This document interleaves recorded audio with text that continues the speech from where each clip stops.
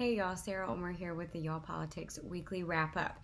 In the biggest news that we've had, President Donald Trump will be headed to the Magnolia State next week in support of Tate Reeves for governor.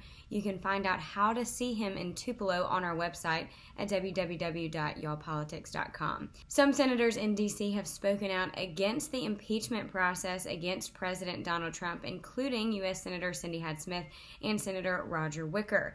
Don't forget, elections are coming up on November 5th. If you know you'll be out of town, make sure to check with your circuit clerk's office so that you can get in an absentee ballot.